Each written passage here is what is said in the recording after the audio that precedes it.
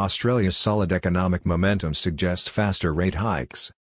Australia's economy expanded faster than forecast last quarter as households stepped up spending, bolstering the case for an outsized 40 basis point interest rate hike next week.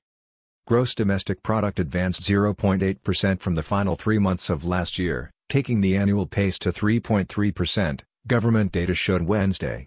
That was higher than estimates and outpaced the pre-pandemic average of around 2%. In response to the stronger result, the 3-year government bond yield jumped to 2.925%.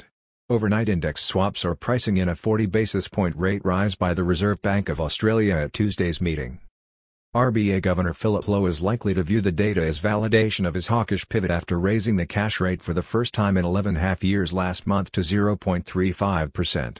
Some economists, including those at ANZ Banking Group Limited and AMP Capital Markets, are predicting a 40 basis point move next week.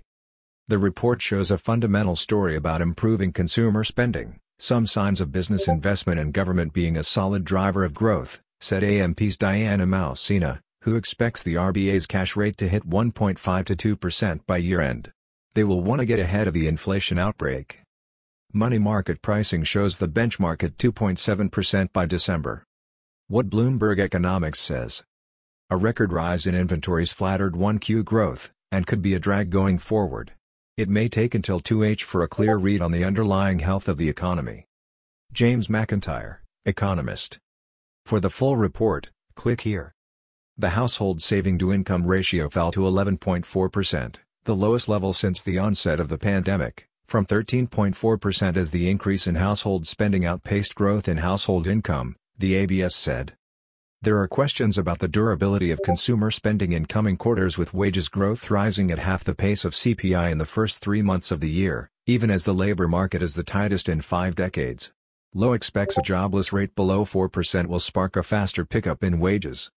In a positive sign for a pickup in labor costs, Wednesday's data showed companies' wage bills climbed 5.5% in the first quarter from a year earlier. Other details from the GDP report.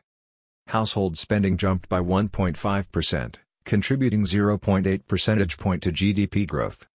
Government spending climbed 2.7%, adding 0.6 point. Imports were the biggest drag on GDP growth, climbing 8.1% from the prior quarter, the biggest increase since December 2009, and detracting 1.5 percentage points from GDP.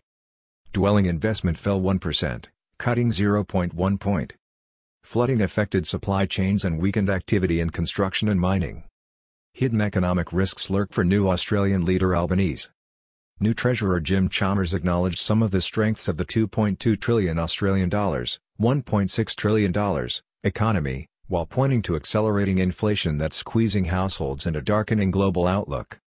The international environment is difficult as well, and becoming more so, he told reporters after the release, citing risks of a U.S. recession. The other big concern in the international environment is the Chinese management of COVID. Their approach to COVID does pose a risk as well to our domestic economy.